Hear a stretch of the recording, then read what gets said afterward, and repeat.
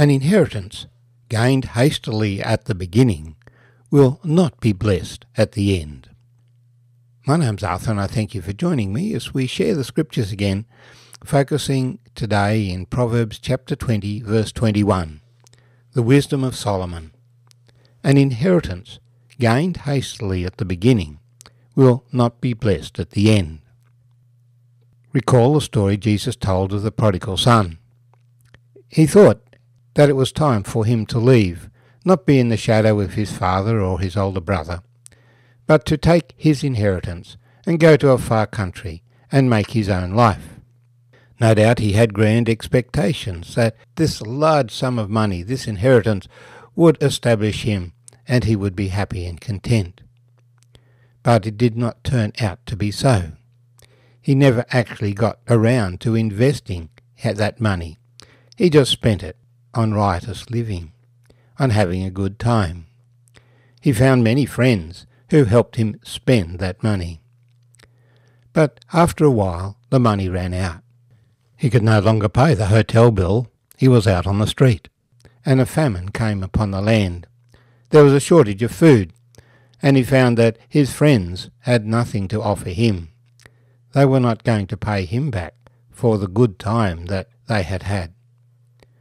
And so he searched around and found a farmer who would allow him to stay there. The farmer would let him sleep in the pigsty with the pigs and feed the pigs. But even then we're told nobody gave him anything. He wasn't actually being paid.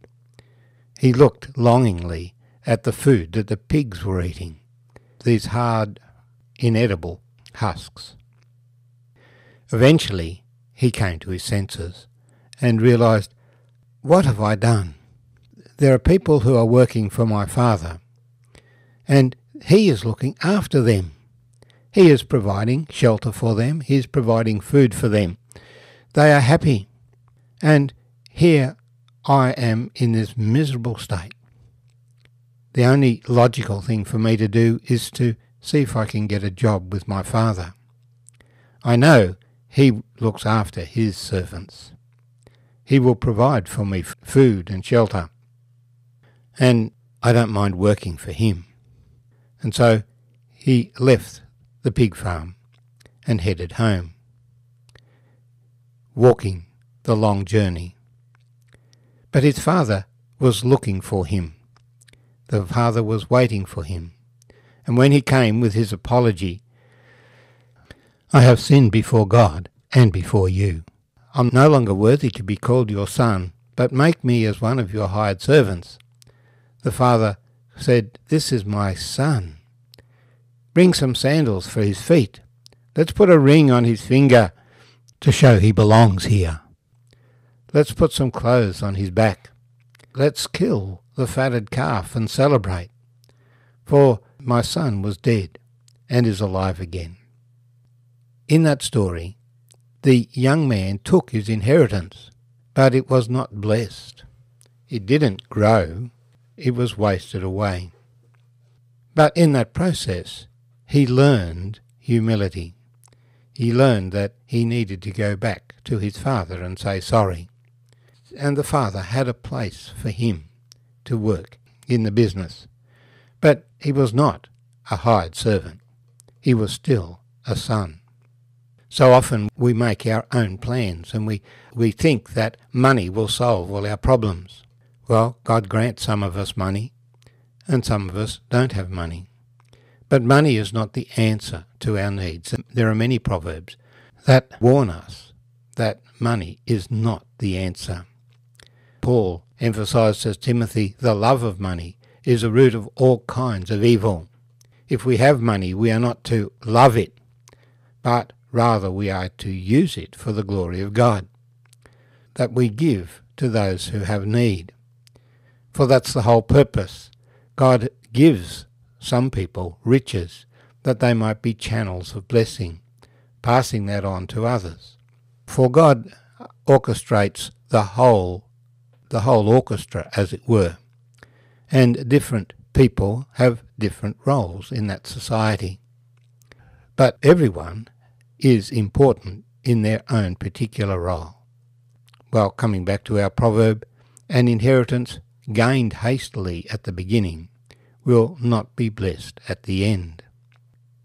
Absalom was keen to take over the role as the senior son of David, the role of king. It was his right as the oldest son, at least that's what he believed, and so he set about to unseat his father. And he succeeded. He drove his father out of the city. He came in and was proclaimed king. But God did not bless his kingdom because he obtained it illegally. He obtained it by subterfuge. He obtained it by rebellion. He didn't respect his father, but rather he cursed his father. At the end of that story, he was executed and his father was reinstated as king. An inheritance, even a kingdom gained hastily at the beginning, will not be blessed at the end. But there is another king to the house of David, the Lord Jesus Christ, and he was born King of the Jews. He proclaimed himself King of the Jews by riding into Jerusalem on a donkey, just a few days before he was put on the cross. So he didn't gain his inheritance. He put in his claim, as it were, but he never raised an army to take the kingdom of Israel away from the Romans. He came simply as a servant of the people that he was to rule, to serve his inheritance, to work for God, always doing those things that pleased the Father. And so he hasn't gained his inheritance hastily. Even now he is waiting for it, waiting for the day when the kingdoms of this earth become the kingdoms of the Lord Jesus Christ. They are promised to him, but they have not been hastily gained.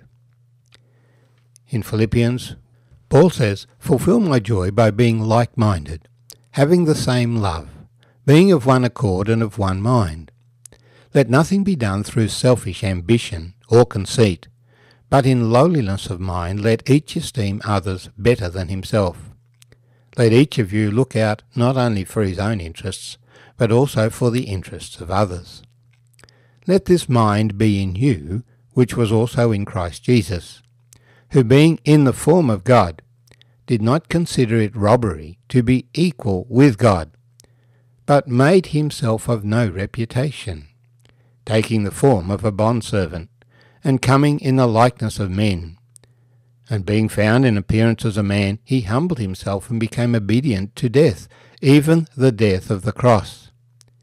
Therefore God also has highly exalted him and given him the name which is above every name, that at the name of Jesus every knee should bow, of those in heaven, and of those on earth, and of those under the earth, and that every tongue should confess that Jesus Christ is Lord, to the glory of God the Father."